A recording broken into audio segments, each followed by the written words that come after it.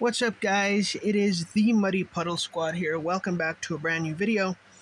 If you guys are new to the channel, please do not forget to click that big red subscribe button because you guys do not want to miss out on my content. But today, we're going to be talking about the stickers I put on my Nintendo 64. And yeah, this is a sad video to make. And I just put these stickers on today. These aren't old stickers. I mean, they look like new stickers. But they're old stickers that I just put on today.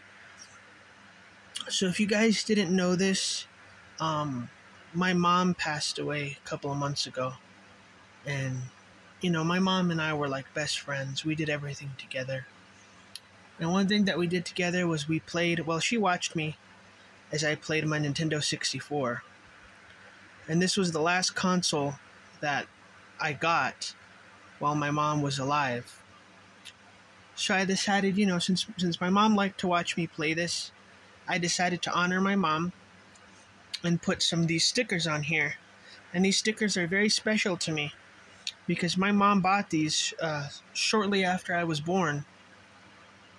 And, you know, like these are the stickers that we use. These are the stickers, as you notice, like it'll say here, rough, smooth. These are the stickers that my mom used to like teach me the alphabet, my numbers, and things like this. And she had saved these stickers for me. Like there was a few left, and she saved these stickers for me.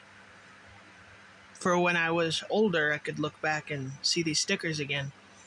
So I decided these were the perfect stickers to use for the Nintendo console to honor my mom. So there you have it, guys. There's my sticker customized Nintendo 64. It may look just, you know, like an ordinary customization to you guys, but trust me, this is a very deep meaning to it. And yeah, there we have it. And believe me, it was very, very hard to use these stickers because I mean they were nice and neatly kept in a folder. But these aren't all the stickers. I still have a few more. There's a few more. But yeah, it was really hard to use these stickers to put them on my N64. I mean, they were nice. My mom kept them nice and neatly kept in the original sheets that they had come in. So it was hard, but I thought, you know, I want to do this. Anyway, thanks guys for checking out my video.